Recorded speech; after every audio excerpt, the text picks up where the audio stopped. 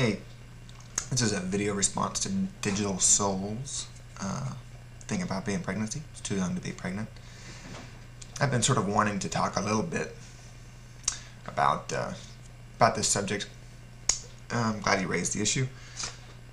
There's now I don't want to come across as being for teenage pregnancy. Obviously, it's probably better to plan it. But I read an interesting book once. I can't remember the specifics, but it talked about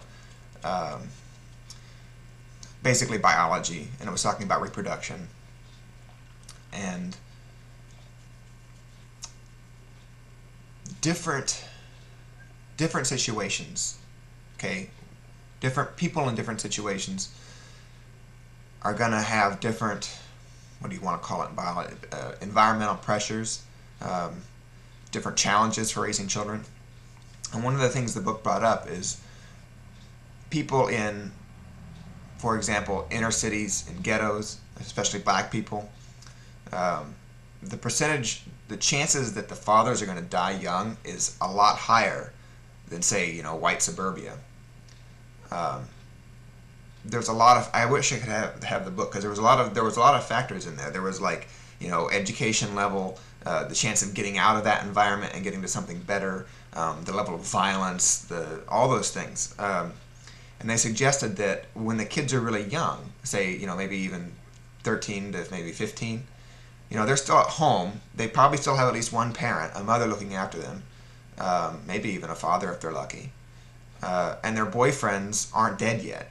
So that's a good time to raise a child, bring a child into the world, because they still have a stable at-home environment, and the child will probably live a good 5 years before that environment maybe changes and they get booted, or before their boyfriends or husbands or whoever die. So it gives their child a good start in life.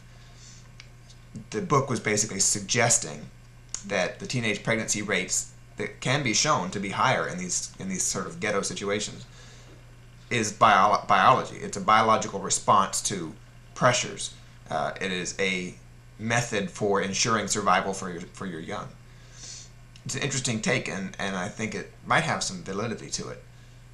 And if you choose, either subconsciously or consciously, to have them young because that will ensure their survival, it's hard to say that that's wrong.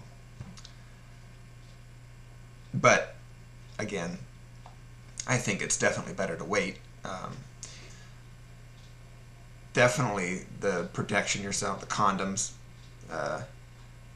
is something you need to be doing regardless of your age. Getting a Depro shot or Norplant or any of the patch or birth control, those are fine for married couples, but they're not good because of STDs.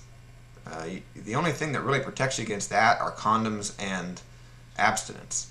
Well, we know abstinence won't work, so what do you have left? If you don't use a condom, you're really at risk for things that will screw up your life far greater than having a kid. A kid doesn't screw up your life necessarily. A kid is a blessing in a lot of ways. And there are other options. There's always abortion and adoption. Yes, I said the word abortion.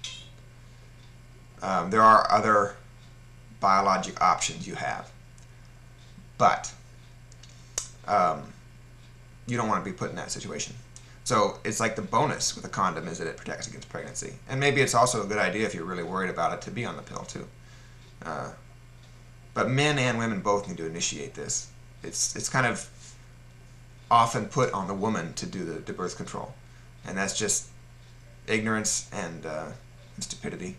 It's in a way unfortunate the men don't become at least partially pregnant in some way, so they have,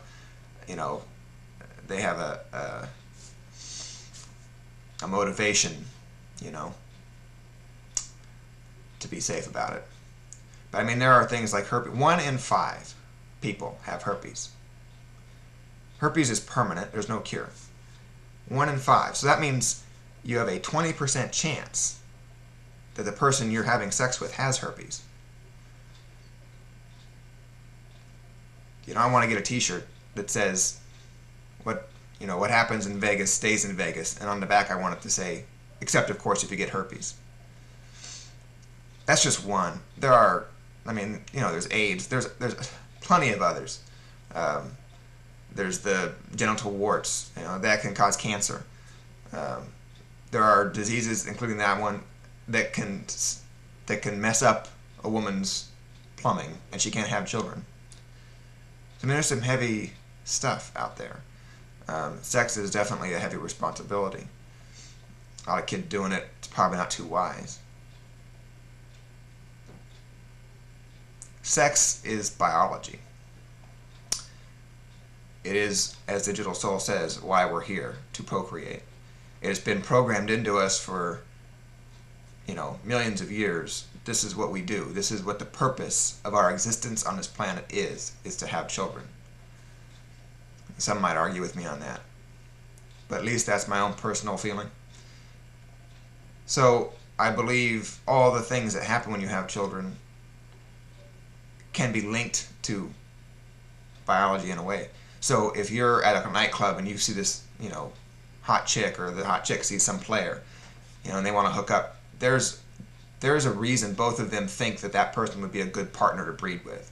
Now maybe it's not very good. Maybe not when you add the rational thought list to it. You know, do they have a job? Are they responsible? Blah blah blah.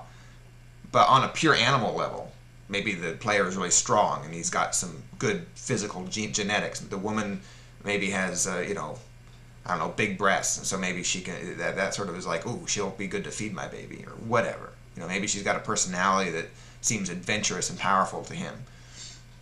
So whatever the reasons, I mean, it could just be the pheromones. I don't know. It's so complicated. They go have sex. Now that they are not thinking reproduction, but their bodies are. Their subconscious mind is certainly thinking that. And I think that's something you need to realize. That every time you think this person, you think you want to have sex with that person, your body is saying, I want to have a baby with that person. So that's something that I think maybe if you think that way, you'll take a little more precautions, because you are fighting nature, and we all know that fighting nature is a losing battle. So condoms break and fail, and all forms of birth control, and they also have side effects. You know, the hormonal ones have side effects, and those can be kind of nasty. They can do any number of things to you.